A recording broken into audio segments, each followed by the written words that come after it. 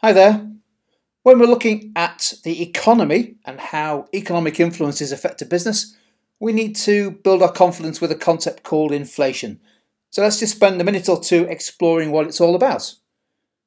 As I said, inflation is one of several economic influences on a business.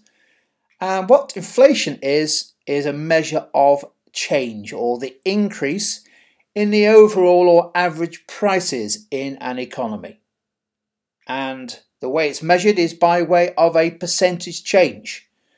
A basket of commonly bought goods and services, the prices of which are tracked by official statisticians, and each month they calculate the monthly and the annual percentage change in inflation to give a feel for what the overall or the average change in prices has been in the economy. And the most common measure of that is called the Consumer Price Index, or the CPI. So it's an index, if you're thinking back to quantitative skills, and it's also a percentage change.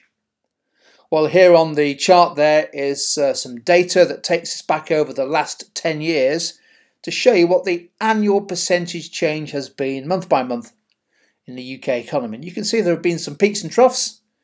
Generally, the government is trying to keep inflation around about the 2% level. If it can get below, that's good news. Well, there was a period of higher inflation in 2010, 2011, 2012. It dipped below 2% between the start of 2015 and then in 2016 it started to rise again, and since then it's hovered around the 2 to 3% per year basis.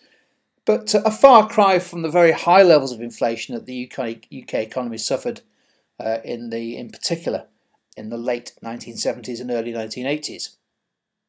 So let's just think for a minute or so about what inflation means and what effects it might have. First of all, from the consumer's point of view, inflation is potentially quite damaging, particularly if it gets quite high, gets out of control, because as inflation rises, then the amount that your income or your money can spend reduces in value. You're able to afford fewer goods and services. The value of your savings is diminished because, again, they don't go as far. And of course, what can happen is that you get into a spiral of rising prices leading to higher wage demands, which in turn possibly leads to higher prices as businesses try to pass on wage increases to customers in the form of higher prices. Big losers of higher inflation are those who have little bargaining power, particularly consumers or households on fixed incomes. So, for example, those on low wages and pensioners. Well, businesses, you can make the case for there being positive and negative effects of inflation. So for some businesses, for many businesses, a little bit of inflation is good news.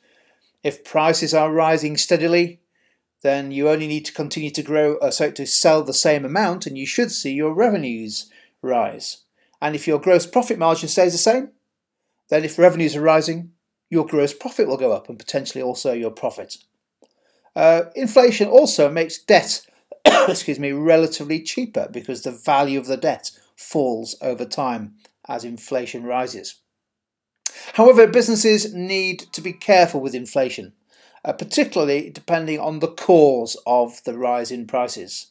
For example, if inflation is caused by rising costs, then there's an issue for a business if they're not able to pass on those costs to consumers.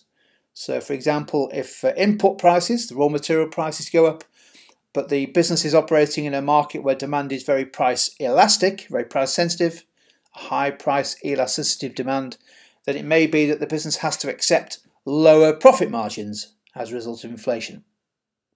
And generally, rising inflation, in particular if it gets out of control, is often associated with government economic policy that leads to higher interest rates to try to keep inflation lower, which in turn may mean that finance and debt is more expensive, and it could even lead to lower levels of economic growth. So whilst a little bit of inflation is good news for businesses, high and rising inflation can be a concern, particularly where it arises from cost pressures. But there we go, that's just a very brief overview and an introduction to the concept of inflation.